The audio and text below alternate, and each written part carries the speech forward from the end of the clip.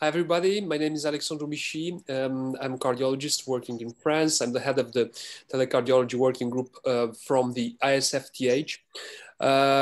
We at the working group on Tele-Cardiology have the huge honor and privilege to have this partnership with our dear colleague Biljana and to host and present the third Dr. Nanette Kass Wenger International Conference on Cardiovascular Disease in Women.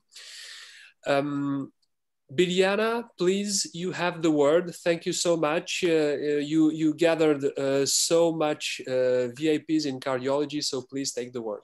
Thank you.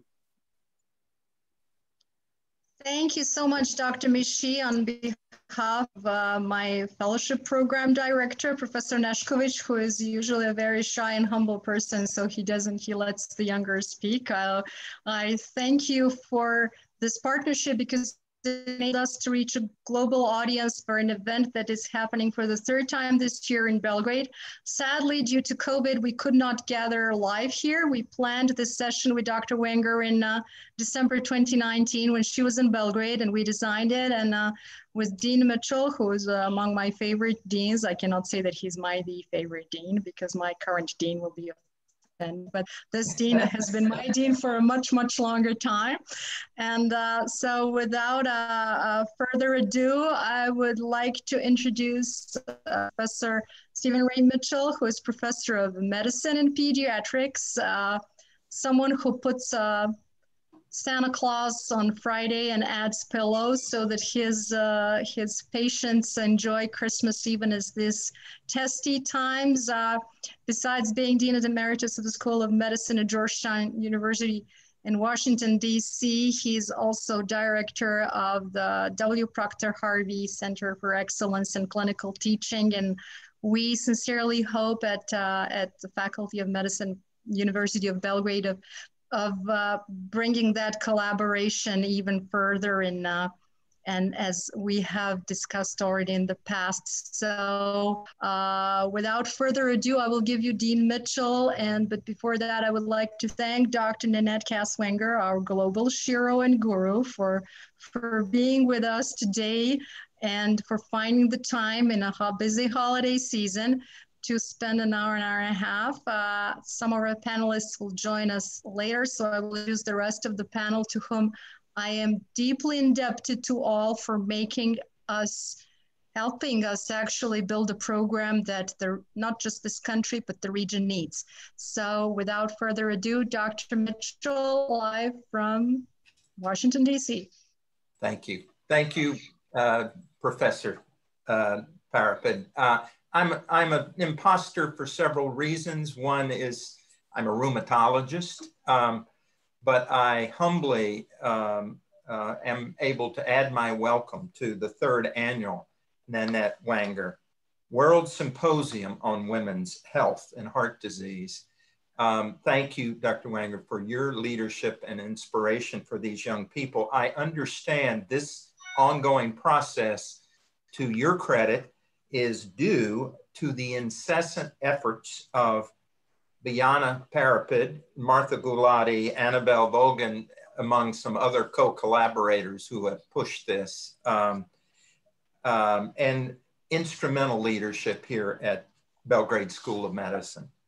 With the guidance of mentors, women leaders, sheroes, hopefully an equally impressive number of he for she's on this panel, and otherwise, I believe that also includes Belgrade's Cardiology Division Chief, Alexandra Nešković, also a student of Professor Teofilescu Parapet and mentor to the junior Dr. Parapet. I'm so honored and indeed intimidated to appear on this august panel. This is especially poignant because of the Belgrade School of Medicine's 100th anniversary. Professor Lalic, we do send our congratulations to Dean Nebojša Lalic for the 100 years of this wonderful school, and we will celebrate that going forward. And we will call on at least a number of the incredible women faculty of your school as we proceed today. I was invited by Biana to talk about leadership in national programs. I'll share this with you in the context of your wonderful efforts, but also a well-known paradigm by Professor John Cotter from the Harvard Business School, providing leadership's role in transformational change in any organization. I don't have to tell this group that more women die from heart attacks than from breast cancer. I must admit, I'm even more surprised that more women die from heart disease than all cancers combined. So if you will, and you will understand my reason for making this point, this is truly urgent if we are to impact women suffering from heart disease. As John Cotter reminds us, if we are to make transformative change, we must first and foremost create a sense of urgency. That must start the change, the transformative change. If this sounds like old news to you, it's probably because of those efforts of GoRedForWomen. The movement launched formally, I think, in 2004 by the American Heart Association and created that urgency. At the time, I believe, was Nancy Brown, the CEO of that organization. I understand, however, these inaugural efforts may go back to the early 90s. In 2004, it was Dr. Daisy Lazarus, cardiology at Georgetown, who invited me to bring the efforts of our school to sign on to this project. I'm pleased that we were at least one of the first schools to do that. It's also appropriate that selfishly, Dr. Theofilaschi Parapet and Dr. Parapet had already served as adjunct faculty at Georgetown, including nomination of that senior member for the coveted Golden Apple Teaching Award. They came each year and taught gross anatomy, met with our faculty, and then came back to Belgrade to teach for the full year there. Biljana shared an anecdote with me from one of her Georgetown mentors, Dr. Cynthia Tracy, Chief of Electrophysiology, and at the time, the W. Proctor Harvey Professor of Medicine. She also introduced her to the kind and gentle Proctor Harvey during that visit. Dr. Parapet was a resident at the time, also working with her mom to translate Harrison's Principles of Medicine to Serbian to complete the English curriculum changes which were going on at Belgrade, and it continued during the recent years of your illustrious history. Dr. Tracy, however, mentored her like one of her fellows. What is your 5-year plan, she said, and it was then that it became her 5-year plan to complete her cardiology fellowship at Cardiology and Maladies Vasculaires in Paris, forgive my French, Alex, followed by her PhD in cardiology at Belgrade. I must share another anecdote in this mentoring process of another female cardiologist mentored by Dr. Harvey.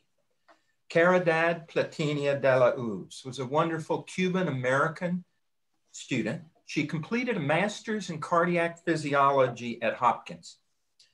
She became fascinated there with the story of Mary Ellen Avery, pioneer of pediatric cardiology. She even took clippings from Dr. Avery's Night Blooming Cereus in her office that had never bloomed since Dr. Avery left the office. She took them to her little kitchen and planted them. Now, because of her background, someone encouraged her shortly after her arrival at Georgetown to reach out to Dr. Harvey, which she did. He was working on his textbook in cardiac auscultation. He welcomed her, and like Dr. Tracy, he asked about her 5-year plan. Now, Carrie did not hesitate. She dreamed of being a pediatric cardiologist. Dr. Harvey encouraged her, as Dr. Avery was one of his best friends. If you do pediatric cardiology, you must either go to Boston Children's or Texas Heart. And I am determined to help you get there. So Caridad got into medical school. She matched at Boston Children's for pediatrics, and in her second year, was applying for fellowship. Now do the math, that's 6 years since she had the conversation with Dr. Harvey. She did get an invitation to interview at Texas Children's. She walked in that day and on the wall was a portrait of Mary Ellen Avery. So she knew this was a good omen. She walked in, she had a great interview. The program director opened the file at the end of the interview, pulled out a handwritten letter from Proctor Harvey and said, do you know how powerful this letter is? Caridad goes home, gets to her little apartment, gets a phone call from Texas that was very promising and indeed offered her a fellowship, walked into her kitchen and the night blooming cereus was blooming. If you know that plant, it only blooms at night. Mary Ellen Avery would stay in her office all night when it bloomed. So it was a couple of months later, she came by, I met with her, heard her success, and we shared our sadness that Dr. Harvey had died. As she turned to walk out, she stopped and said, what day did he die? And I said, September 28th. And she said, that was the day the night blooming cereus bloomed. So what's my point? My point is that there are those women. She has joined your ranks. She continues mentoring women and men in pediatric cardiology. She's working at Texas, but stays active. What should we do going forward? We need to take on this charge. I will assure you, Biljana Parapet, as you know, Caridad de la Uz, as you know, they are working hard. It is heart disease as the leading cause of death in the US. Almost 300,000 deaths due to heart disease prior to COVID, or about 1 in 5 of all female deaths. As you know, it's the leading cause of death for African-American, Caucasian, American Indian, and Alaska Native women. But interestingly, about 1 in 16 women have coronary artery disease after age 20. So what do we see in symptomatic women? I'm not trying to lecture this group, but is it the irregular heartbeat, the atypical chest pain, the very atypical diagnostic cardiac symptoms? What can we do? We must work on the suspicion and the gender bias that's inherent in us, sometimes unknown. We need to have the right level of suspicion to do the right test. And from many published studies, it is the female patient who's approached differently for the same symptoms that their male colleagues have. We're also warned by a colleague at Stanford, Atul Bhutt, that we collect terabytes of data. We collect more data every day, certainly in our country, on the electronic medical record that we never use. We have tremendous numbers of millions of covered lives that we never track their data. It is our ability and our responsibility to collect, respond, and use that data to direct our work, to direct your work, to look at outcomes, to begin to measure our success, to embed the changes that we need to reduce the inequity in women's care. Good data can not only change diagnosis, but for some of the folks on this call, it will potentially change reimbursement. It will change the ability to get procedures authorized for our women patients. And importantly, it'll allow us to measure better outcomes. How do we know? Are we making progress? Are we moving forward? So clearly, to remedy this long-standing problem, we need to create that sense of compelling urgency. It will take champions like members of the Nanette Wenger panel to raise the sense of urgency of this problem. We must keep the commitment at the highest level of senior leadership, not only the American Heart, the American College, but similar school champions and organizations across the global cardiology community. we have to sustain the message. We can celebrate early wins, but we do need to be creating data, generating the ongoing data, and measuring that success. Thank you, Alex, for your help, but I'd like to share just a few slides, not many, a very small handful, to give you a little better feeling of John Cotter's thoughts about this. Pardon me just a moment, and I will share my screen if I'm successful. Take your time. Can you see it? Not yet, but we're sure it's coming. Okay, wait. Let's try one more time. Okay. It's coming. Okay. Save. Okay, continue. Sorry, the techno peasant again. Don't worry. So just try to click on the green button, share screen. Okay, let's try this. And then we're going to do, thank you, Alex. Great. We can see it. If you can go on full screen. Okay, terrific. So what did Cotter propose these 8 stages of transformative change? And what we learned from that is that applies no matter what the institution that you're trying to change. But what he also discovered is that if you don't follow certain steps, you make some progress and then it fizzles out. So how do we apply those principles to women's cardiology care truly across the global academic health system? Clearly, as we know from this incredible panel here today, they're national, they're international cardiology societies, and you all are leaders of incredible organizations around here. It's also the individuals on this panel. You're absolutely dedicated. You are mentoring, you are teaching your colleagues, you're reminding them sometimes a little firmly that they really missed this big clue, and this was a woman who needed different care, or this was a woman who needed our suspicion to order those tests.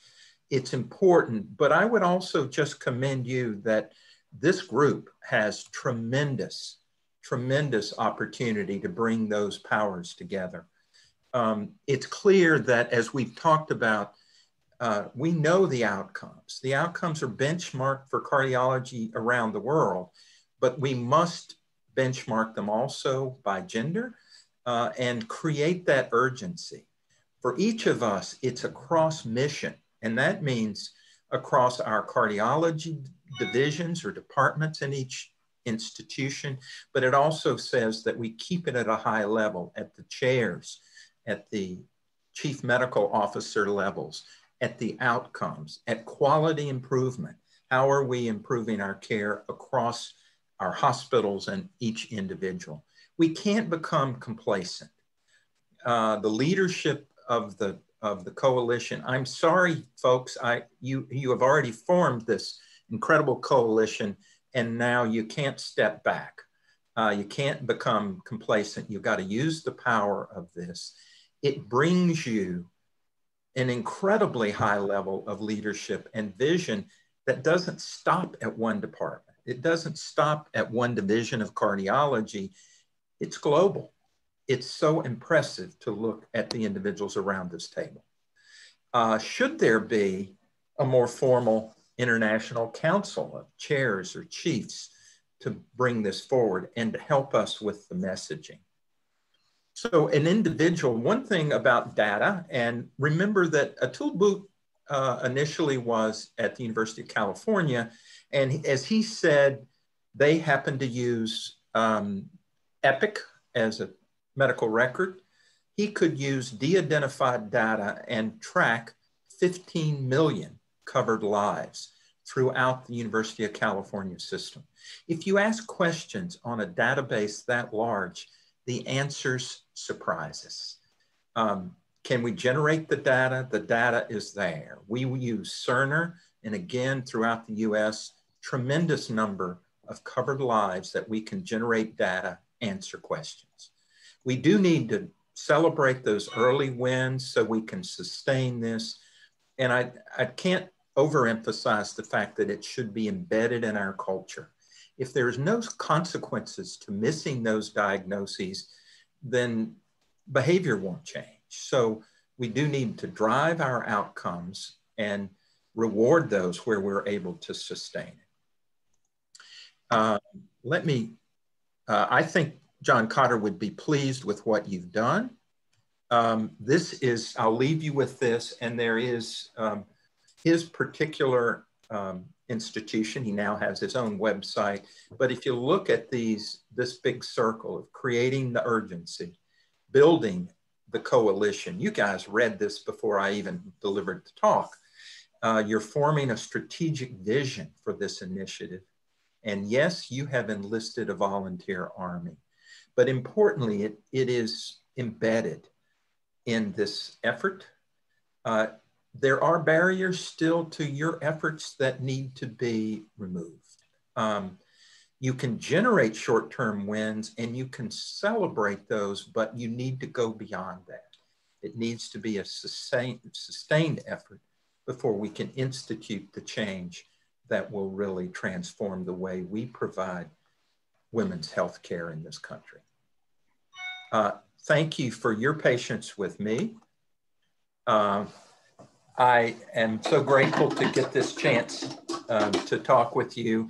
Biljana, I'm happy to answer questions or participate in the discussion as it comes up along the way for efficiency of our time.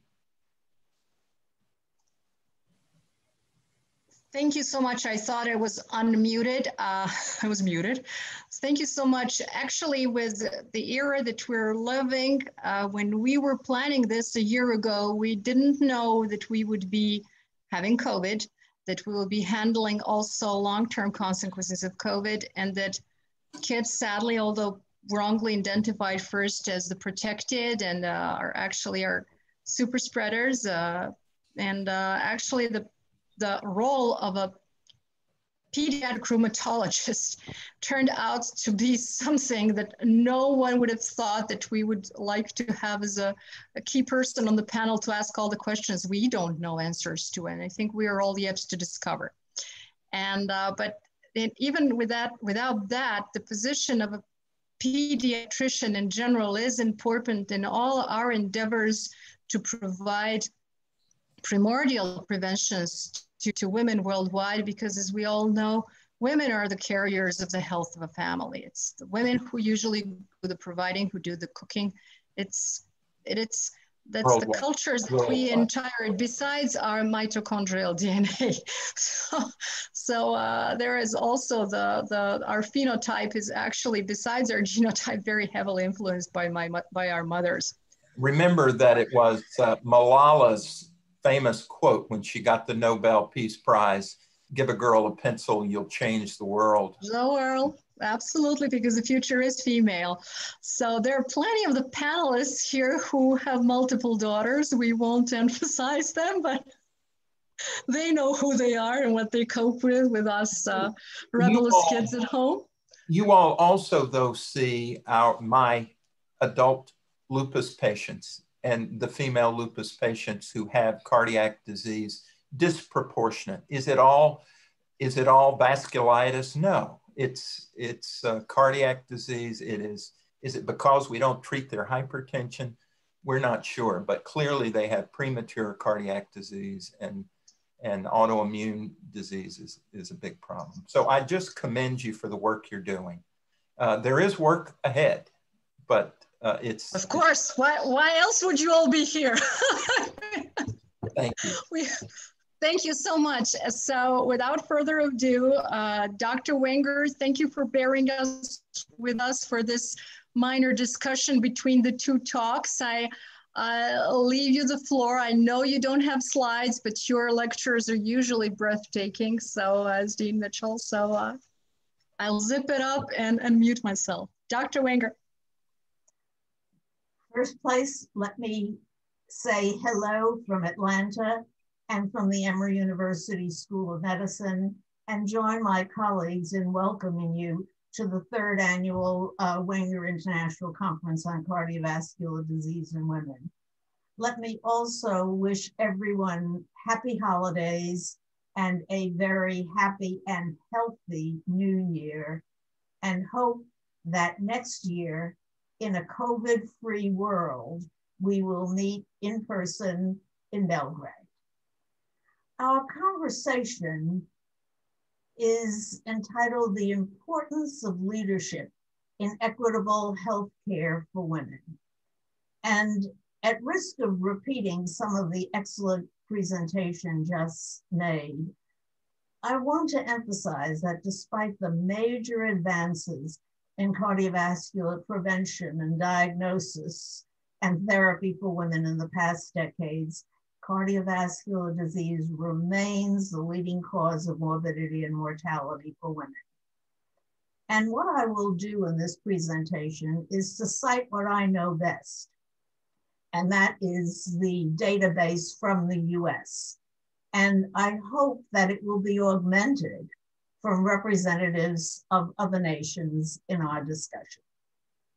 The first issue that I want to address is a major problem and really a call to action. And it is based on the American Heart Association's recent publication, 10-year difference in women's awareness of cardiovascular disease as their leading cause of death. You know, a decade ago in 2009, as a result of the National Institute of Health's Heart Truth Campaign and AHA's GoRedForWomen and the efforts of Women Heart, those campaigns increased women's awareness to 65%. But what are the data today in 2019? The awareness has dropped to 44%, from 65 to 44%. And the decreased awareness is particularly prominent among Hispanic and Black women and among the younger women. And what we've done is we've lost a decade. And during this decade, there has been an increase in cardiovascular mortality among young women, and it has erased the advances of several decades, specifically for the young women, and particularly for those in minority populations. Now, what is our action? It is education and culturally appropriate information for awareness of cardiovascular risk factors, and particularly the signs and symptoms of myocardial infarction. And this has to be embraced by community organizations. So this is public education. But there is a second part to this, and that is professional education. We must see that all of the professional education curricula include sex as a biologic variable, that they address female-specific issues, and that we advocate for cooperation with our OBGYN colleagues, and I'll come back to that in a few minutes. But when we talk about equitable health care for women, remember that equitable is not the same as equal. Equal implies sameness, and equitable really implies fairness, so that if there is equitable care and fairness, the result is comparable, favorable outcomes. And that is not always achieved by equal, same care for women and for men. And what we must highlight are the issues specific to women for prevention, for diagnosis, and for therapy. We have to escalate education and awareness. And one of the better ways to do it is cardiovascular screening and counseling, including screening of younger populations of women. Now, COVID has exposed for us the social determinants of health, and it has called attention to the vulnerable populations. And therefore, one of the things that we must do in our education is to have specific focus on the vulnerable populations. Now let's talk for a moment about women in cardiology and women as leaders. Certainly, I'm not trying to undermine the value of our male colleagues, many of whom are present in this session. But the underrepresentation of women in cardiology deprives the nation of a sizable clinical and research resource and talent pool. And what we have to do not only is to increase the representation of women, but to advance women in their biomedical careers so that we can have and reach their full potential in contributing to the national pool of information. Now, what we see in the US, and I think it is not sold to our nation, is that there's a leaky pipeline of US women in medicine. Today, more than 50% of our internal medicine residents are women. 21%, though, are cardiology fellows, 17% are cardiology faculty. And if we look at one particular area, the composition of our journal editorial boards, maybe 12 to 15%. And this is where the leading area of information is. The same is the case with clinical trial leadership. Let's focus in on the cardiovascular clinical trials. More than half had no female leadership. And when we look at the publication of the clinical trials, only 1 in 10 of the cardiovascular clinical trials had women as the first or last author in the clinical trial population. And let me advance the concept that the lack of inclusiveness of women in academic medicine and in clinical trials has augmented the underrepresentation of women participants in these trials. Women leading the trial will pose efforts to include women as trial participants and often are very effective in enrolling women in the trials. But going back to women in academia, certainly not only are they underrepresented in trials and in journal editors, but there are fewer full professors in our academic institution. There are fewer division and department chairs, and there are fewer deans. But there is some light at the end of the tunnel. And what we've begun to see in the past decade is diversity in national and international societies and meetings. We see emerging women leaders in the cardiovascular professional societies. And so many of them in the last several years have had women in leaders. And of course, this is promise. These are role models for the younger women. We also see the emphasis on women as participants in panels in national and international meetings. And importantly, at a local level, are the women in cardiology groups. And I see so many of my academic daughters worldwide in these women in cardiology groups, where they are learning advocacy skills, where they are honing their leadership skills. This is the promise for the future. Let me return to the issue of cooperation with our OBGYN colleagues. And this is really part of inclusiveness. What we've learned in recent years is that cardiovascular health levels in the US are significantly lower in pregnant compared with non-pregnant women. And these are women, obviously, in the 20 to 44-year-old group. And I would suggest that this lessening of cardiovascular health may be an important contribution to the adverse outcomes of pregnancy, potentially to the stunning increase in the occurrence of preeclampsia. And what the publications tell us is that fewer than 1 in 10 pregnant women, per the AHA's Life Simple 7, have high cardiovascular health. So 9 of 10 pregnant women do not have optimal cardiovascular health. And here is where we must join with our OBGYN colleagues. Remember, the OBGYNs are in the preventive mode, pap smears, mammograms. Now they have to focus as well on cardiovascular prevention as a leading cause of morbidity and mortality for women. Let me come back just for a moment to the COVID epidemic and how that has impacted women in the cardiovascular science. Actually, the major adverse impact has been on the women with children, because in addition to their clinical and research responsibilities, they have become the major implementers of childcare, of education. They've essentially become playground monitors for the physical health of their children.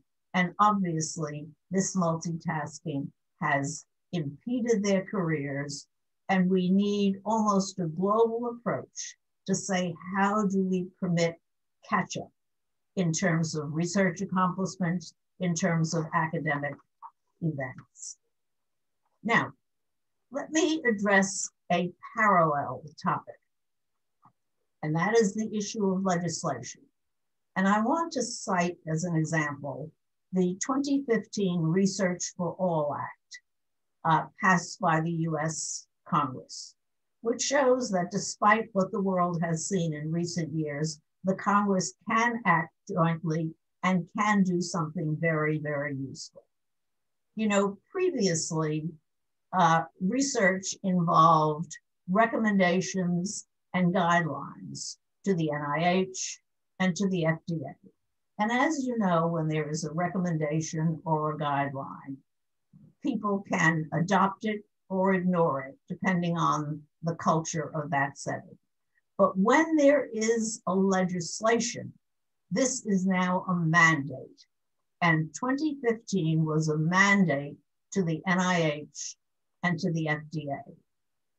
In the NIH, in the basic research sphere, the investigators were mandated to identify the sex of cells, tissues, and animals. I think most of us were shocked that many of our basic science colleagues had no idea of the provenance of their cells and tissues, whether they came from male or female animals, and yet they were studying female problems in these cells and tissues. In terms of clinical research, it was mandated to include women and minorities in NIH-funded clinical research. And those of us who have put in research grants know that is not enough to simply say, I am going to include women and analyze them, but there must be a detailed plan to ensure adequate representation and how this is incorporated in the research plan. This is groundbreaking. The FDA was mandated to report separately the risks and benefits of the novel pharmacotherapies and devices for women and for men. But that was just a beginning. And last month, we had from our FDA guidance for industry. And I want to emphasize that term guidance, because that means this is only the first baby step on that journey. The guidance to industry was to include representative populations, but there was no enforcement. So this is back where we were before the 2015 Act, and I expect that many of us are going to emphasize to the FDA that they must do as they did with the COVID vaccines and go warp speed in terms of the inclusion of women and minorities by industry. Now, the challenge to the clinical and research communities, I think I've said this in many other settings, is essentially a 4-step process. Investigate the basic research, educate the community and the healthcare community, advocate, as has been done by so many professional organizations, and when necessary, legislate. So it is investigate, educate, advocate, and legislate. The challenge then that I offer to my colleagues in the cardiovascular community worldwide is to increase diversity, to increase inclusiveness, because this is the pathway to justice, to equitable cardiovascular care for women, and to equitable cardiovascular leadership for women. And I thank you for your attention.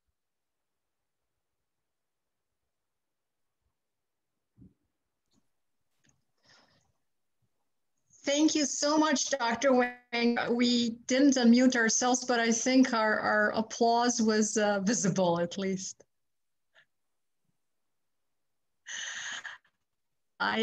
Before we move to the, we're well on time and we're not pushing any deadlines here, but before we switch to the panel discussion, where I would just like to thank all who've been helping so far, who are on and off the panel today, and other systemally important factors around here. I would like to give the floor to Professor Gaita from neighboring Romania, an important partner who is going to share with us some VIP news from ESC, apparently that haven't been shared elsewhere. So consider yourselves very privileged. I know I am, because your phone call this morning was very touching. And without further ado, I think your video, Alex, you will be playing it, I assume? Yes, as soon as Professor Gaita gives me. Okay, thank you so much, Professor, again. Thank you so much. Thank you, Biljana, distinguished guest. I'm deeply honored and extremely happy to be here with you.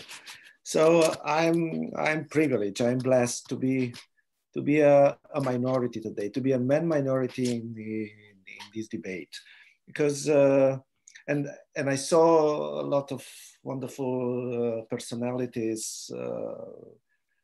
I want to say hello to academician Kanyu, to Professor Lalic, to distinguished guests from the United States, and of course to the one and only Professor Nanette Wenger.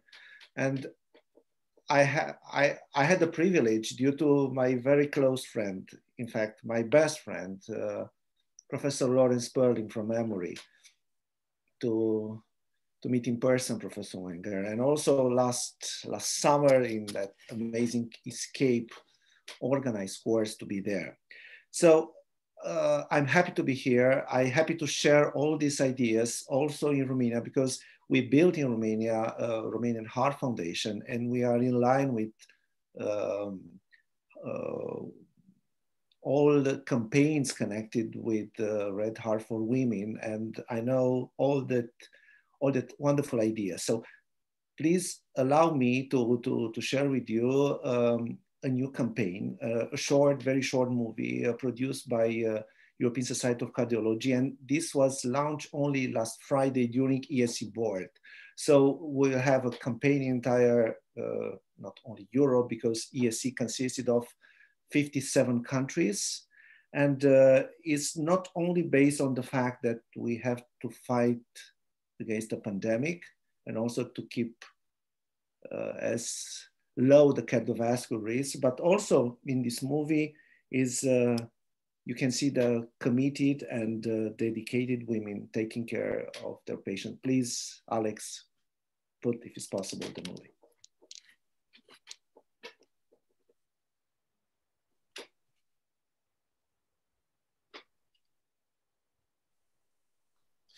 Right away, just bear with me a little bit, sorry. Yeah. Hvala lijepo, Biljana. Wonderful organizing meeting. Thank you so much, Alex. You're forgiven. It was your birthday yesterday, so you're completely and you're on your vacation, and there is no better he for she advocacy than a colleague taking time from his vacation to support the joint project. It's a pleasure, Biljana. Always a pleasure. So here goes.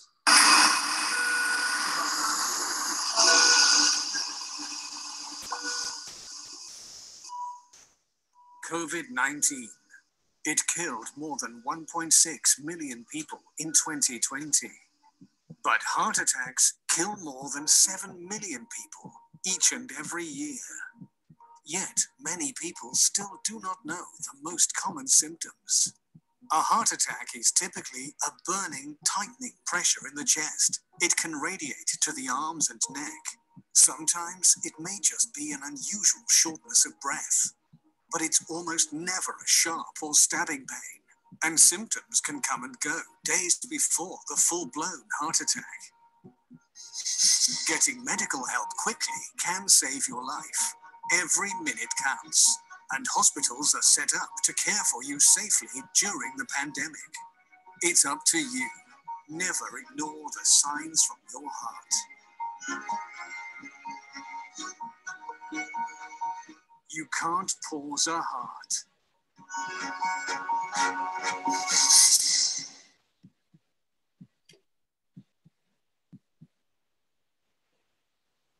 Thank you so much. We have tried to start trending that hashtag already a couple of hours ago when ESC reached out to the usual SOME suspects of prevention. And I think Mama has also tweeted something and tagged us all, and I supported, of course, so although we were in the middle of our event. So without further ado, we have two panelists who are yet to join us in the next 10 minutes. But I would like to start first with thanking all of you being able to join us today. It's the end of the year. We're in the middle of holidays. Hanukkah just ended. Christmas is around the corner. Orthodox Christmas is around the next corner on January 6th, when apparently global curfew, partly in Europe, will end. But still, we're all at testy times in all our centers worldwide. And whether it's a vaccine crisis like at Stanford, that Dr. Harrington is currently solving again, where their leadership, and I don't see a better example of leadership, but giving up your spot on the vaccine row for a technical error for your frontline fellows and residents to have it than that.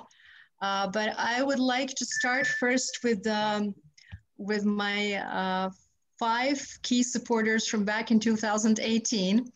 And that is Dr. Annabelle Volgman from Rush in Chicago, who is, besides being my co-counselor for ACC WIC Leadership Council, she is also the AHA WIC chair, and that the event that we held back then was fortunately supported.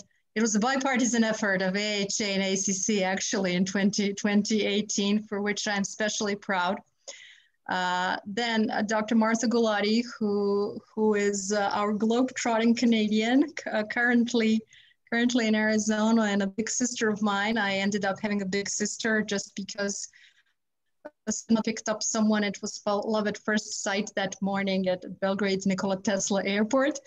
And last but everything but the least, are Dr. Sandra Lewis from Portland, Oregon, who is one who founded the WIC section within the ACC and is currently the PAC chair. And not just that, she's going to share us a bit later about the mid-career Sandra Lewis Leadership Institute for the ACC, for which she provided budget, and she will sponsor apparently plenty of mid-career women. And I take special pride of being her baby project, also a 3-year-old baby project now since 2017.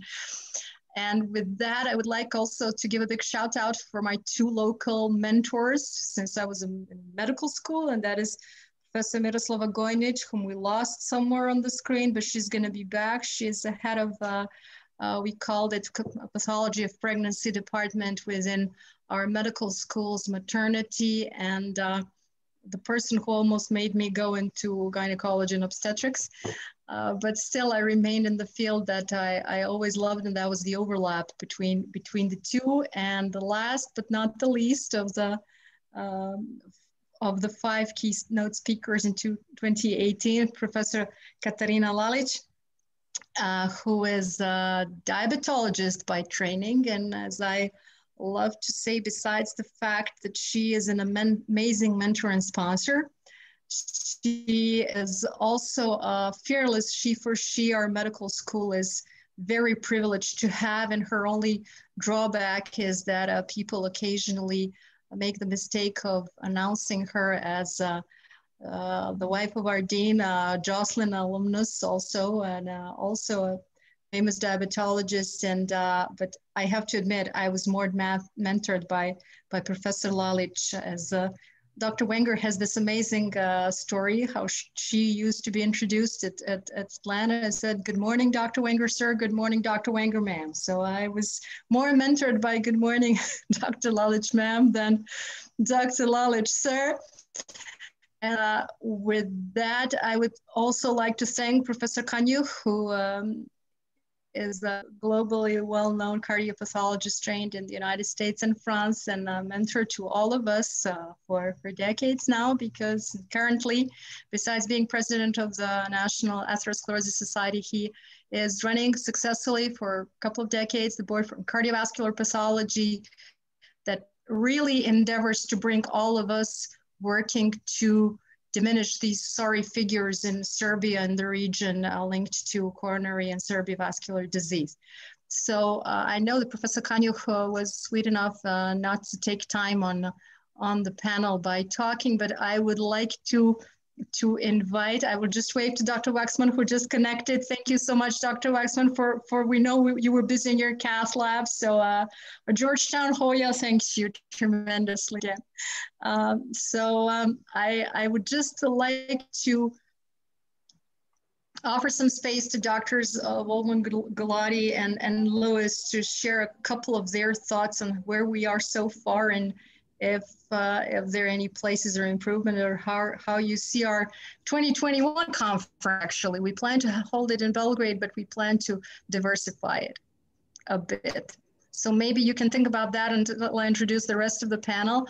My personal shiro, Dr. Noel Belly-Mertz, who was sweet enough to host me some years ago she knew me from meetings, but it was Annabelle Woldman and Angela Mas who sadly couldn't be with us today. And so that's how I saw the Women Heart Center. That was always the one that when we say Women Heart Center, I think the majority of the people first think Barbara Streisand Women Heart Center at Cedars-Sinai, LA. And Dr. Noel Belly-Mertz, besides being a scientific character we all admire, because she has proven with all the trials we have read so far, from WISE all the way to Warrior, that we're having ongoing right now, that women deserve a chance even when they have minokas, and all different okas that people sometimes deny as a cause of ischemia. So Dr. Belly-Mertz, I won't make you talk about anything you don't feel like addressing towards the end. I will just continue introducing the panel, but please feel free to unmute yourself whichever moment you find most appropriate. I will go back to Dr. Rachel Bond from Gilbert, Arizona, who is also a New York girl who moved to the South, and who is actually a force of nature of Dignity Health, with whom just a month ago we had an amazing conference on women's health also that was covering different aspects. And I am so happy to have you today among us, not just because we work together on reducing maternal mortality for Black mothers in the United States within the task force, where I was invited generously by the ABC. But I look forward to our furthering our collaborations and in the years to come. And last but not the least, Zorana, I'd like to just say at this time, since you just introduced Rachel, that I wanted to thank Dr. Mitchell for his comments about celebrating small victories. And I think that we should celebrate the victory that since 2014, there has been a decrease in maternal mortality, and it may be because of all the attention that's been given to it. And I wonder if maybe we can make some comments about that. And I know that Noel was the one who taught me that safe PCI really made a huge difference in radial access for women and catheterizations. I think these small victories do need to be celebrated. And the ACC CVD and Women Committee has been writing papers on the progress that's been made and the problems that are still current. But I think we need to emphasize the progress that has been made in improving cardiovascular disease in women.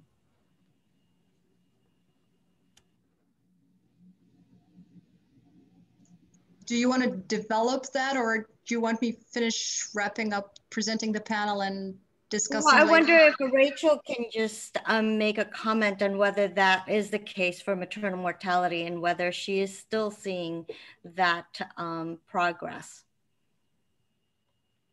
Dr. Parapid, what would you like me to do? Would you like me to wait until you finish introducing the panel, or would you like me to weigh in? Please, go ahead. Okay, perfect. So thank you, Dr. Volkman. So one thing I can say, thank you so much, Dr. Parapid, for the honor to be on this panel amongst amazing women and men in the fields that are just span all the fields that we collaborate with. As Dr. Volkman said, we've made, I think, large strides when it comes to women's cardiovascular disease. One thing that is important for me and a lot of the work that I'm doing, even with the Association of Black Cardiology, is looking at the actual racial and ethnic makeup when we're looking at these strides. And although there may be improvement, we know that the numbers are still very daunting when it comes to African Americans, Hispanics, as well as the Native American community. But when we really look at the actual racial and ethnic makeup, it's primarily African American women, where we're not seeing the same decline in rate, particularly for maternal mortality. So we were very privileged to have the opportunity with the Association of Black Cardiologists to have a task force where we invited not just clinicians, but also community leaders, a lot of which were Black-led community leaders. And we really want to, as Dr. Wenger mentioned, we want to make sure that we provide leadership, not just for women, but also diverse groups of women. And I think I'm honored to be part of an organization that works very closely with the American College of Cardiology and the American Heart Association, like ABC, the Association of Black Cardiologists, where we are allowing people of diverse makeups to have leadership roles and take a stand when it comes to these disparities that we're seeing. We had our task force, we work collaboratively together to create solutions, and our hope is that these solutions will be able to be shared amongst other scientific societies, so that way we can learn from them and focus in on more research efforts. So again, although we're seeing improvements, when we really break it up from a race and ethnic perspective, we're seeing that it's not across the board. And those are the patient populations that we really need to amplify and highlight to improve quality of care.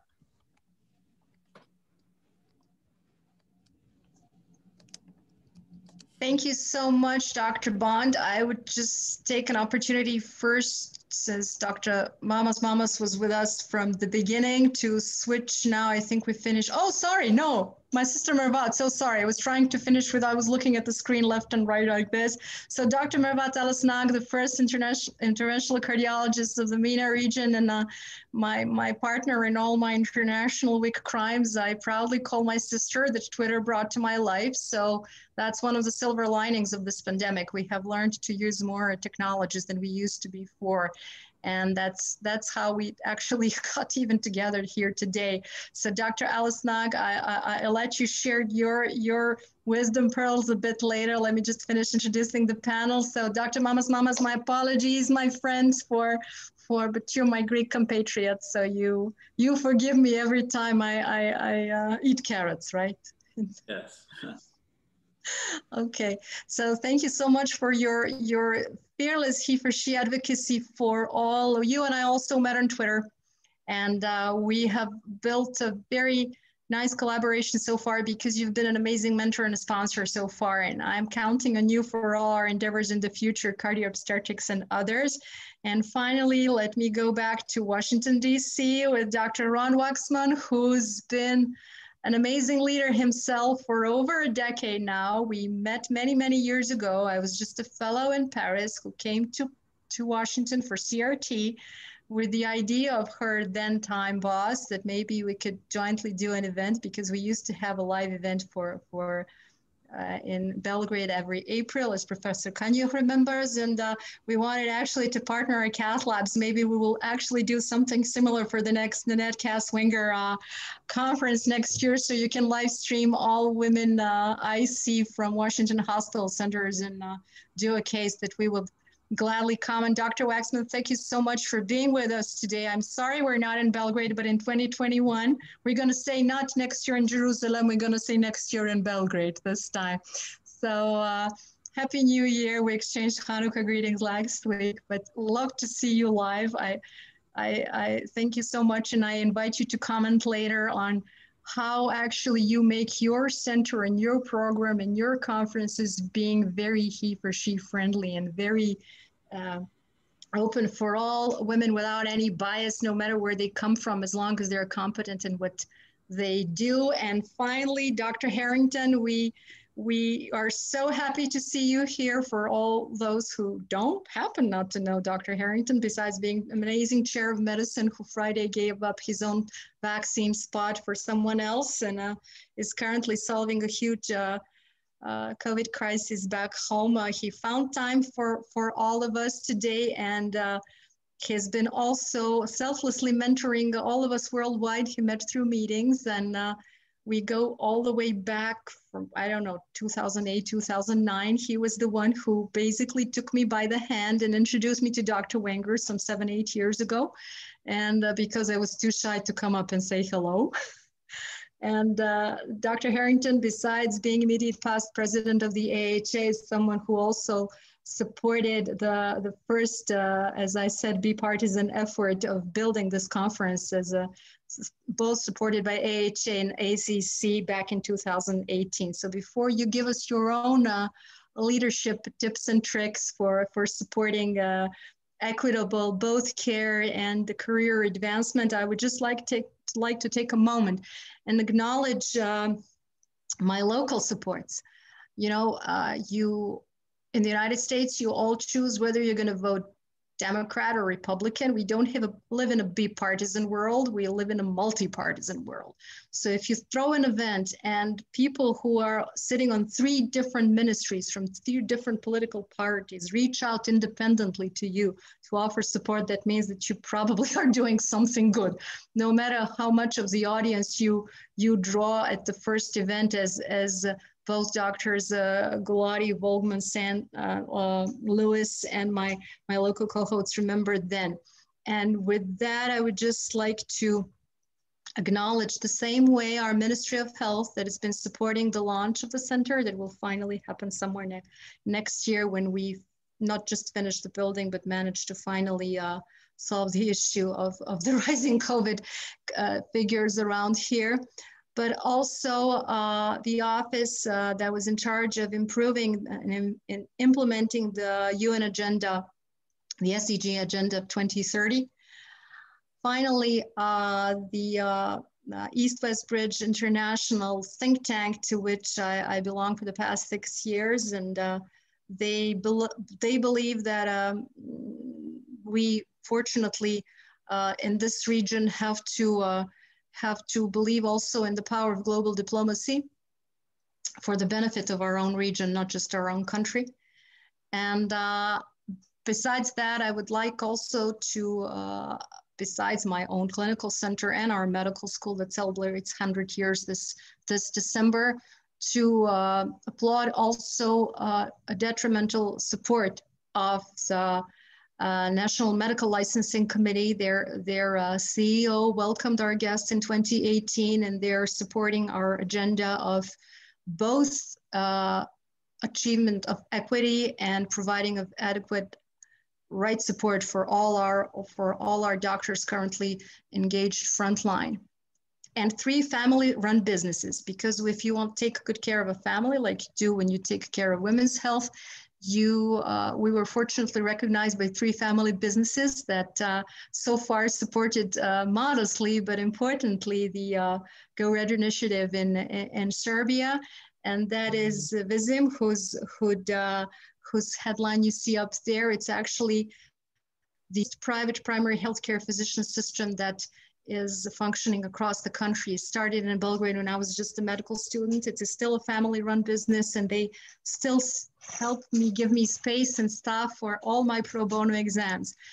I would like to acknowledge also Informatika A.D, a company that's been existing for over 3 decades in this market, and they brought Microsoft to this corner of the world. And besides that, we did, between the 2 waves, we managed to do the first round of exams for all the women employed in their system through June and July. And of course, we didn't discriminate men. So I also saw guys who wanted to see another doctor who's not just their regular doctor.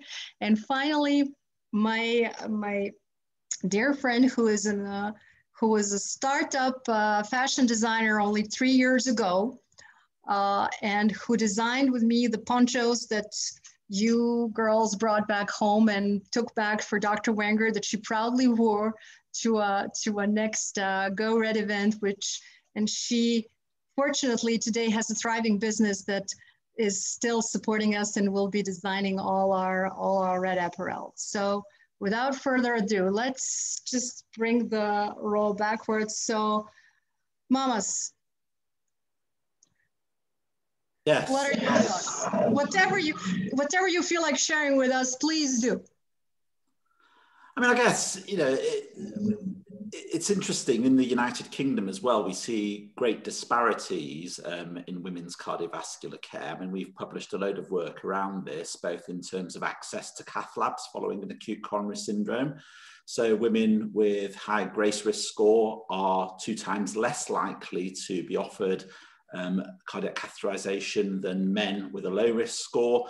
And even when they're 3 times less likely to have it within an appropriate guideline recommended time. We see that women are significantly less likely to get radial access, even in a healthcare system where radial access accounts for 90% of cases. And when women are treated for their acute coronary syndrome, they're less likely to get potent antiplatelet therapy, so prasugrel and ticagrelor. So, you know, it's a real problem, and it's interesting to see, you know, how we can action this, because, you know, certainly the guidelines advocate best practice, but we're just not implementing guidelines, and it'll be interesting to hear other societal leaders and leaders in this space as to how best to achieve this implementation, where I think the most problem is the evidence is there, it's just the implementation.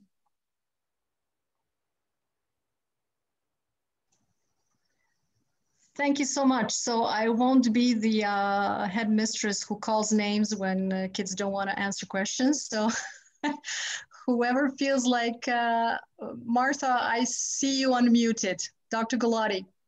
Yeah, Shauna, I just wanted to congratulate you. You know, 3 years ago, we had the opportunity to be in your country and watch what you were growing and creating in an environment that's not that easy. And we learned a lot about Serbia and the differences in how women and heart diseases, and even the difference in risk factors, a lot more smoking, a lot differences actually in cholesterol we saw from the national data there. And it just makes us know that there's, you know, with energy like yours, hope for the future. If we can keep doing this on an international level, that's how we're going to affect change. And so I just wanted to thank you for your leadership and for bringing the attention in your country. You're really a leader. And I think, you know, with more initiatives and more of what you're giving an example of what you can do in your country, other people can do in their countries. So congratulations on the 3rd. And I would like to know your 5-year plan sometime of how you're going to grow this even further, because you have great potential and great support, as seen as everyone on this meeting. Thank you so much for all your wholehearted sisterly support always. You keep setting the bar higher and higher, but I know you got it from Mom, I know. Okay, so thank you so much. Dr. Harrington, we just want to give you a big virtual hug for being with us today, because we know that you're having a tough time there, and we're all rooting for you. Yeah, no, well, certainly thank you for inviting me, and it's a privilege to be part of this group and to see a lot of good friends from around the globe on this. yeah, Northern California, like Southern California, and with Dr. Berrymerens, is we're getting hit hard right now, and I'm just getting out of a series of things where we're trying to mobilize more beds throughout our county healthcare system. But on specifically the issues of heart disease in women, I hope many of you saw a paper that the AHA put out earlier this year, led by Mary Cushman at Vermont, which is a scientific statement that looks at a survey that we've conducted every 10 years, going back to 1990, looking at awareness of heart disease in women among women. And this was the first time over the decade that we saw a decline in awareness of heart disease as a leading cause of death and disability amongst women. And what's particularly notable is that decline is mostly seen in women of a millennial age group. And so younger women are not recognizing, to Dr. Galati's point, the importance of lifetime heart health management of cholesterol and weight and diabetes and cigarettes. And this is a big issue. We're going to launch a series of projects this next year through AHA in an attempt to address some of this. It was quite striking. Some of that will come through our GoRedForWomen baseline platform. Some of that will come through other forums, much of which will be announced in February during Heart Month, and in particular during some of the GoRedForWomen events. The GoRedForWomen events this year, while virtual, are going to be spectacular. And I'll just encourage all of you, it'll be a mixture of sort of social awareness, but also a lot of emphasis on the science and the science gaps that we need to address. So again, thanks for having me. The Heart Association is definitely in this for the long term, and we want to be helpful. So thank you. Thank you so much. I'm gonna switch to Dr. Alesnag just to switch continents before we go towards Dr. Waxman, for instance.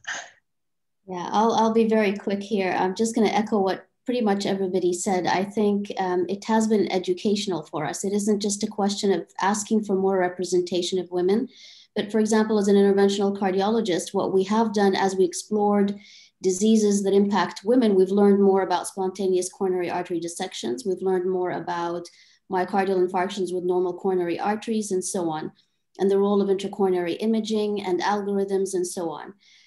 So I think there's a lot to learn from doing these projects. I'm most grateful for the men and women on this panel and other panels that have actually helped me grow as an interventional cardiologist, as a physician, and as the person. And perhaps Dr. Waxman doesn't actually know, but my first speaking opportunity as faculty was at CRT. So the previous speaking opportunities that I had, I was a fellow in training. But when I became an established cardiologist, the one meeting that gave me an opportunity and was a launching pad for me was actually CRT. And I got many more afterwards, TCT and so on. So I'm most grateful for the men and women that encourage us to learn more about our fields and believe in ourselves and grow along with the field. So I'll stop here and give others a chance to say something. So I'm going back to California. Oh, sorry, Dr. Waxman, I just need you to promise me one thing. Can we have that live CAS lab with all women operators from your center for 2021? I don't know. I mean, 2021 is going to be virtual session. Of course. First of all, thank you very much for inviting me. I'm honored to be first time in this session that you've been doing. I would tell you something personal. Just about 2 hours ago, I got the vaccine. So if I say something stupid, I would blame it to the Pfizer side effects. But we'll blame it on Pfizer, don't worry. Yeah, I feel very fine and fortunate to be among all of you. And I'll tell you, one of the things we've started at CRT over a decade ago to do a special session for women in interventional cardiology because we were missing them in the lab. And we felt that there are two issues here. One is professionally, and the other one is obviously to take care of women who really needs procedure, which we all know about the disparity, and who can bridge it better than women. And that has been actually a very successful program, but we really need to break it by doing something that would be really make the news. And make the women believe that they can do it. And that's brought us about, I think that was about 2 years ago, 3 years ago now, to 2018, that we had the all-women case in interventional cardiology. I still remember that all the men in the panel were pushed out, but I think the key issue was to show that women can do the intervention, and they actually doing it better than men sometimes. And I would say that if there would be head-to-head comparison or contest, I'm sure that they're gonna feel as good as men in doing it. And I think it is important, first of all, because we need more women in the field of interventional cardiology. As you know, many of them has been in practice, in training, but for many reasons left because they saw difficulties, and there is no reason that should be any difficulties. The other thing, I don't think that there is anybody else that can represent women and closing gap for women diseases and than women. And that's why we have to do it. I mean, we have to empower them.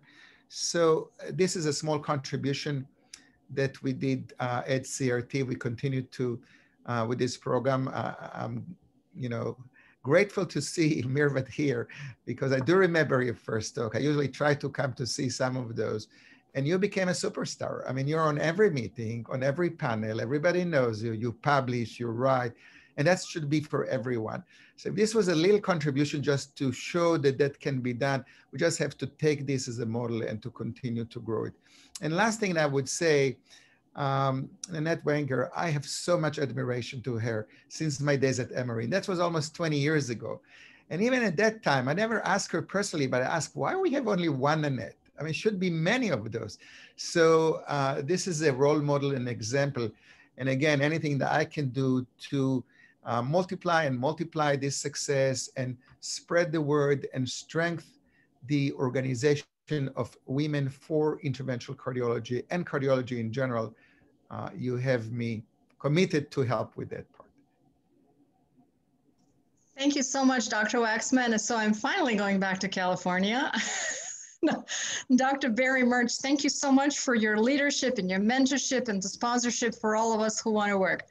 Is there something you would like at least to share with us about your feelings, or if you're not in a mood, we'll let you be?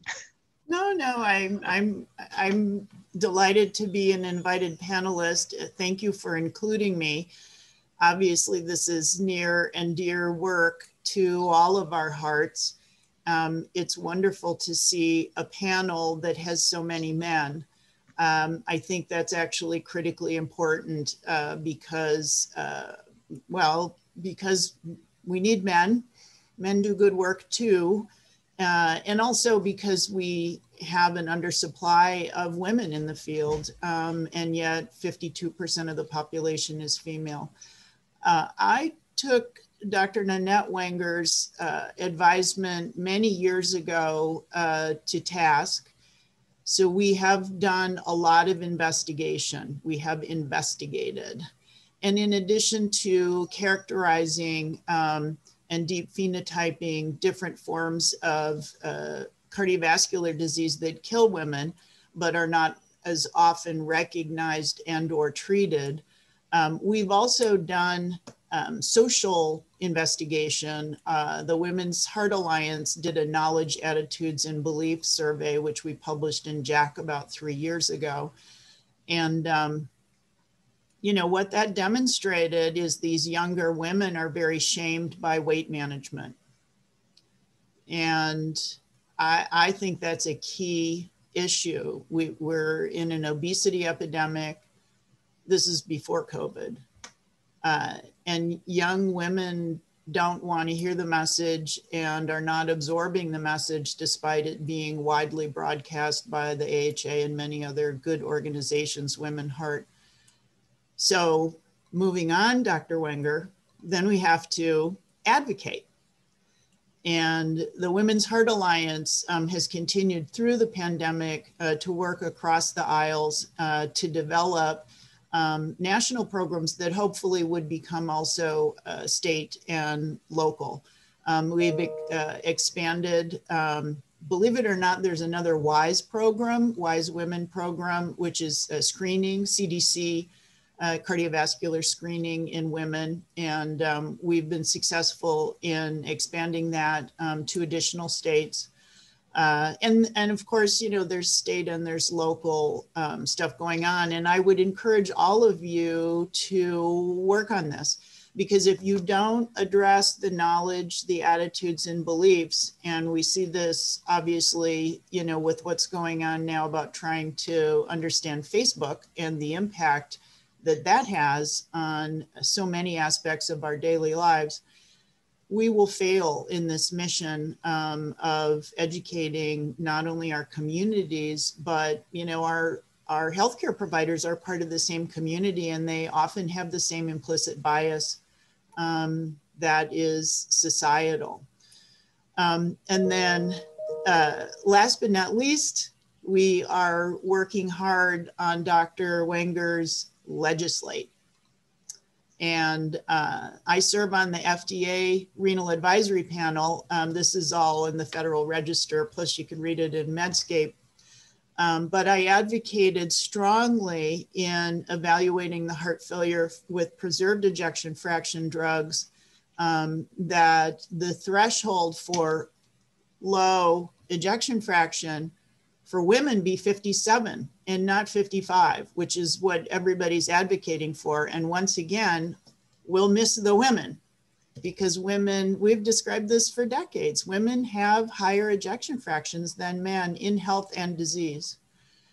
So this is where we then, you know, have to really go, is we have to investigate, as Dr. Wenger says, we have to advocate, and then we have to legislate.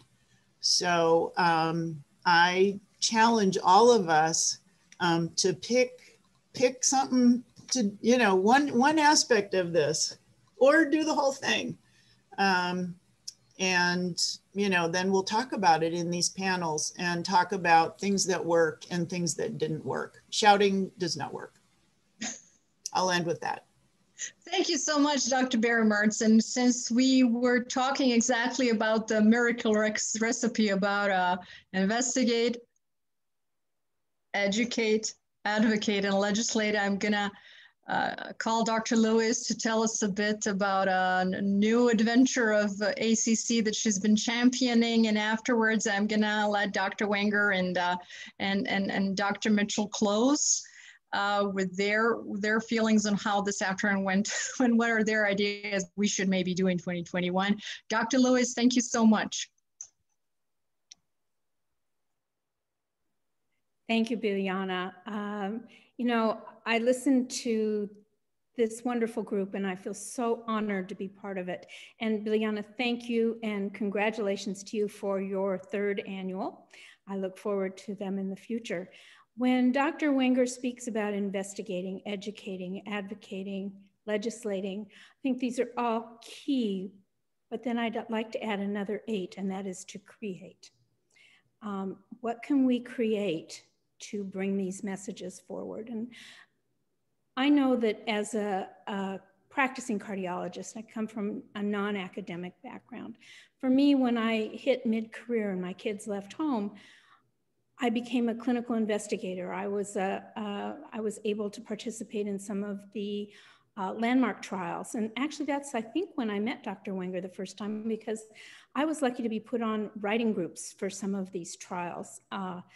Since there weren't very many women in cardiology, I got to participate at a level just because I was a woman investigator, not necessarily because of work that I had done up to that point, but very much involved in the ability to grow my career mid-career and to branch out into areas that were made possible by my colleagues, both he and she, who in the Heart Association, in the ACC, who were able to make doors open. But I look back and I have 2 daughters. I'm one of those people with daughters who are both physicians. And I see that there are not enough other role models and mentors for them and leaders going forward to help bring the next generation forward. So as I become a more senior cardiologist, my dream is to make possible for mid-career women who are at that stage when they're ready to bloom. They have 20 more years, 30 more years of professional life ahead of them, to look for the next. You know, what dreams might they have that are new? And I think COVID has really emphasized the potential of this time, because we've all been forced into a more constrained world where we've had a lot of time to think about life and illness and mortality. So I'm very excited that we're starting the Sandra J. Lewis Women's Mid-Career Leadership Institute.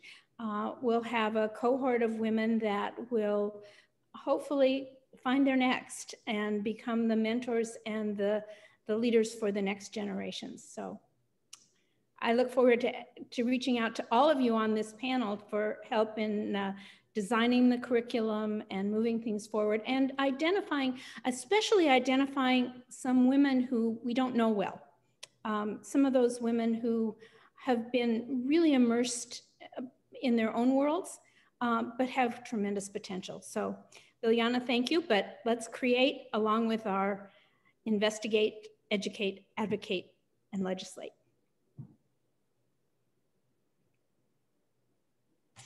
Biljana, I think you're muted. Yeah. Yes, I was.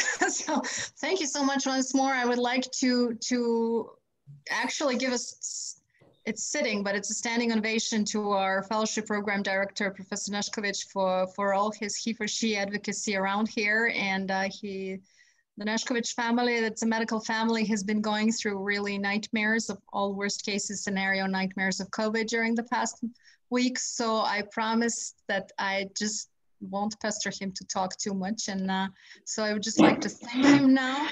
And with that, before I turn to Dr. Wenger and Dr. Mitchell, if he wishes to share something before we wrap up, I would just like to take this opportunity to thank WomenAsOne.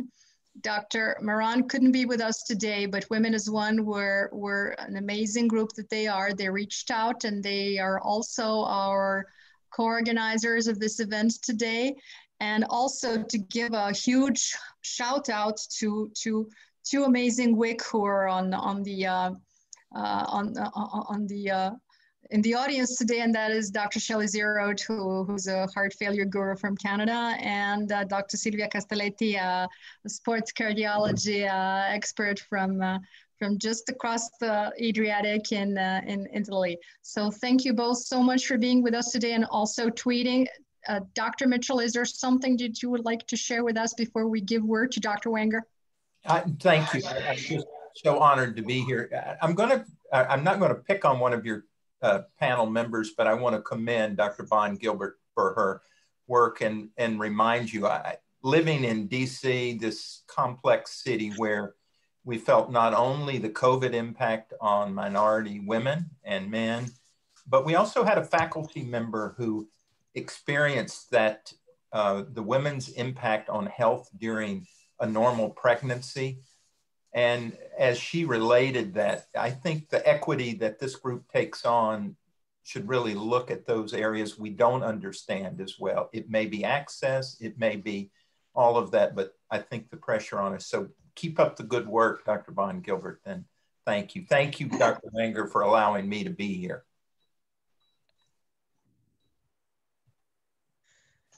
Dr. Wenger. Yes. First, let me tell you how proud I am of you as one of my academic daughters, because you've put together a stunning symposium and you've managed to get so many people worldwide involved. And this is where cooperation should be. You know, I think my leadership style is very different from most people. Most people have a top down.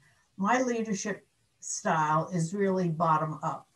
And what I've tried to do over the decades is simply to enroll people in my vision. And once that happens, I let them fly. And what I have seen today is the phenomenal result of the people who have chosen their own pathway, who have flown, who have not only survived, but who have thrived. and who are going to make the world a better place for women. So congratulations to all of you. Thank you all so much. Let's call it a day. We're 4 minutes after our planned end of the session, but thank you all, and I look forward to hosting you in 2021 in Belgrade.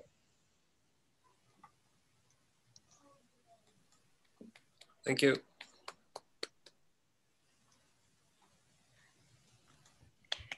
Thank Alex, you, Juliana are we and all Alex. offline? Thank you all.